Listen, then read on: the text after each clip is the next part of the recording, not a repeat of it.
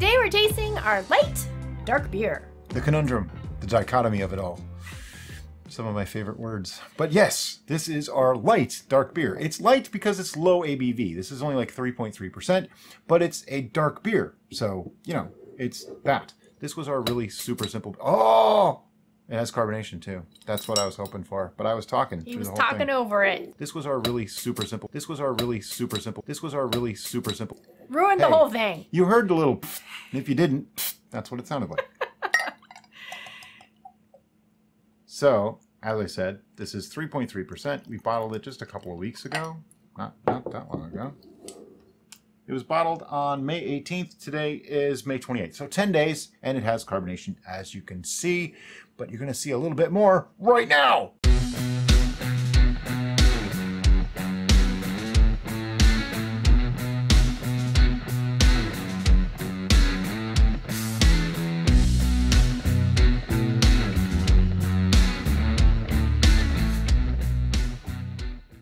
So as you can tell from my glass, which Brian poured all nice and delicately, there doesn't appear to be foam or head retention.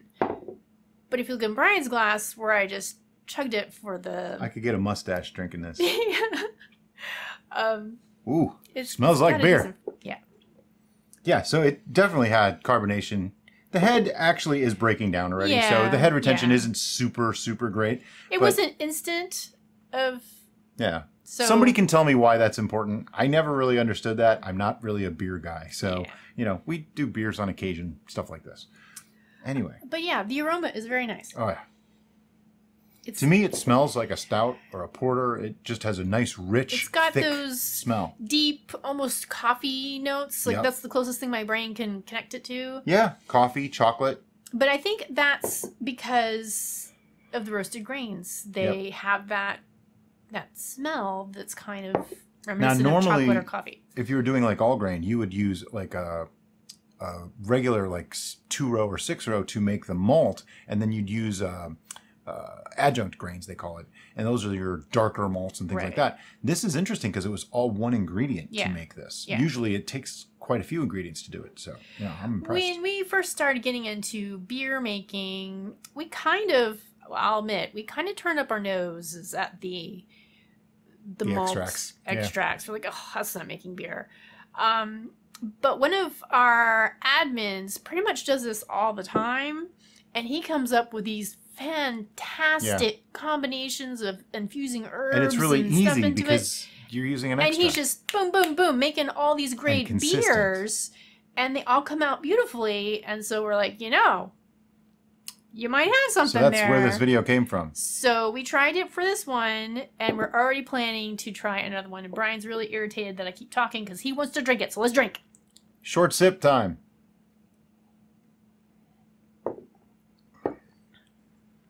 Wow. That's really nice. Yeah, it's actually, it has a little bit of a crispness from the hops, that bitterness. Just the right amount of hops, I think. Yeah. Just right. I would not want to go any more than that. Any less, and I don't think you'd really even know they were there.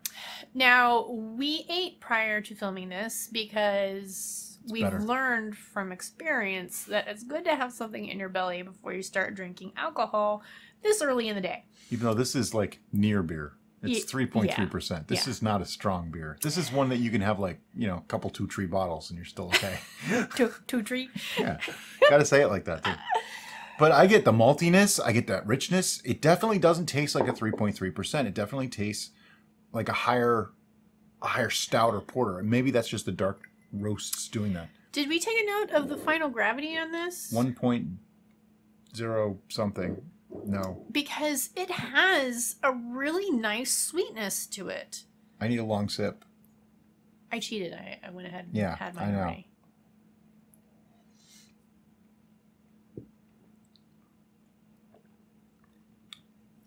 This is just really good. This reminds me of my porter. It tastes like the porter that I made. Yeah. And because this turned out so well, we're already planning in advance. We're constantly planning in advance. That is our life. Plan in advance. I could go a little less on the hops. After the long sip, I could go less on the hops.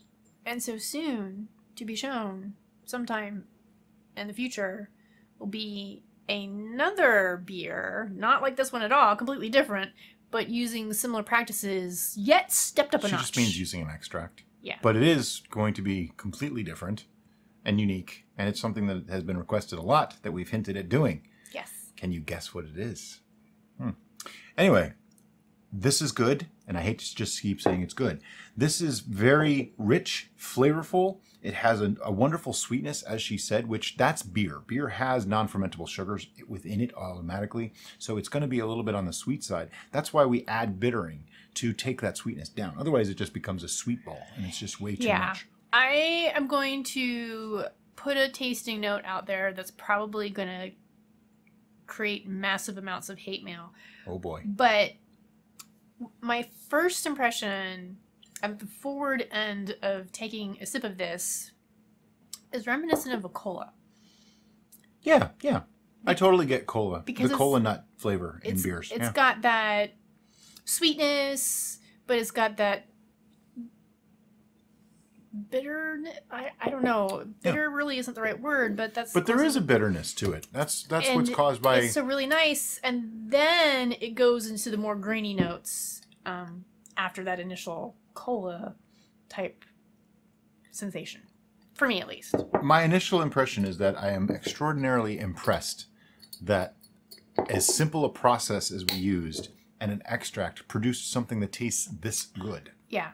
That is impressive to me. And I did not expect that. I thought this is going to be like, okay, well, considering what we did, this is a pretty... Right. No, this is pretty good by any standard. Right. This is better than commercial beers that I bought. Not all of them. There's a couple that are better. I was with you. I had a preconceived notion that this was going to be a downgrade, if you will, from our typical beer practices. But Now, keep in mind, too, this is... Yeah. I think it's parallel. Yeah, it's on board. It's so easy. It's like... But this is also like a clean slate. You can add anything you want to this, which brings us to the other beer that we're making. As soon as we're finished with this video, we're actually going to be starting it. Yeah. That's why she's all excited. But this is not quite as dark as some of the beers that I like, but it's dark enough that I do appreciate it. Right. One thing that I might do different next time is use 2 pounds of the Ellaby. So we'll probably revisit this again, this particular product, to make a beer like this, but my mind is already going, oh, and this, and that, and this. And one of the... Chocolate peanut butter beer. That. That's what we're doing.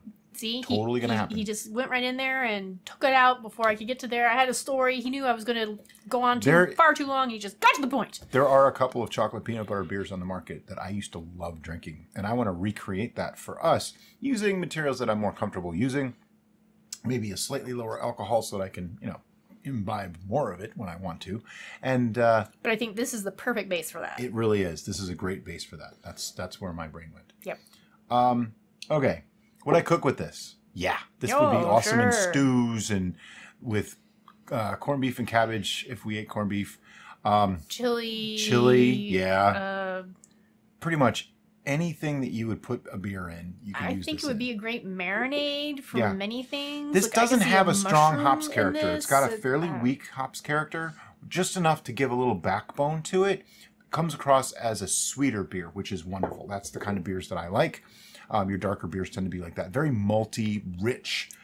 You would not think this was 3.3%. Yeah. Even though, I don't feel any effects from it. Not that I expect to with the 4 sips I've had, but... Yeah, as far as putting that in food, that's what I do. As far as pairing it, drinking it with food, absolutely. Pizza, burgers, hot dogs, steak, stew. Yes, I mean pretty much whatever. I would drink this with Asian food, Chinese food. I mean it's all good. Sushi. Yeah, I'm really thinking Korean or curry even. Just it goes with like everything. It's beer, Beer. Yay, beer. Yay, beer. What do you drink beer with? This is what you drink this with. This is not but it's not a wussy, like... It's not watery. Pale, light beer. It's not watery. It's actually quite rich, which can you tell we're surprised by this? Yeah. This was unexpected. I'm getting the visceral feeling that I get from drinking, like, Guinness. Yeah. Where I feel like this is a meal. Yeah. It's not as thick as Guinness. No. But it's along the same flavor profile, which is kind of shocking. I did not expect that. It's not quite there. I mean, don't get me wrong. It's like 60 to 70% of what a Guinness would taste like, but it's along the same lines. Yeah. Like for somebody to make this themselves, this would be close. And if you did just a couple little adjuncts, I think you could actually make this taste like Guinness. The visceral feeling, because like in my stomach, the way it feels like it's gotcha. It's more than just a liquid. It's you need more. I need more. I need more.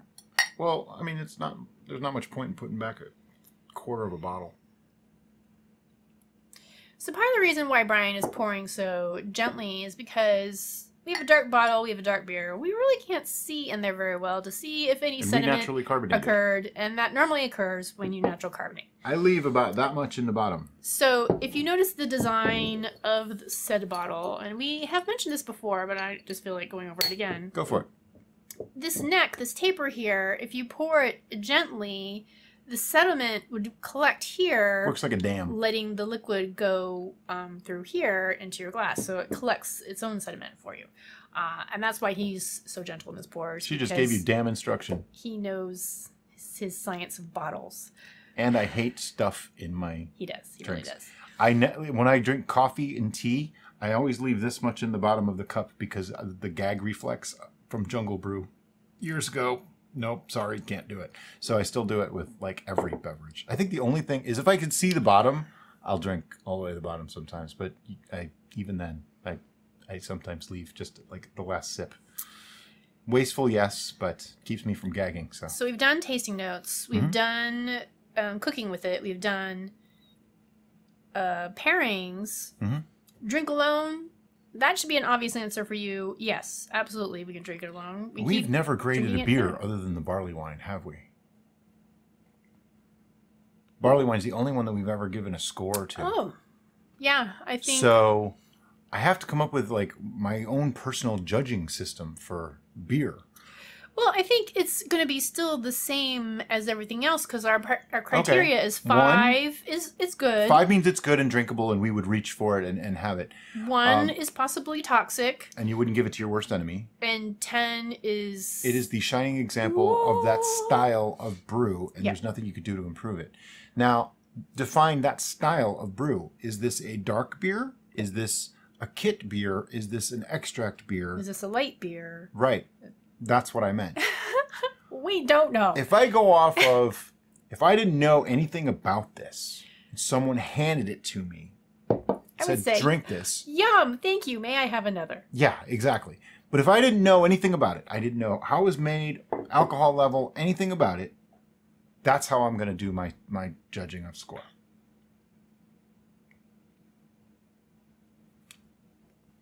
I need another sip. For science.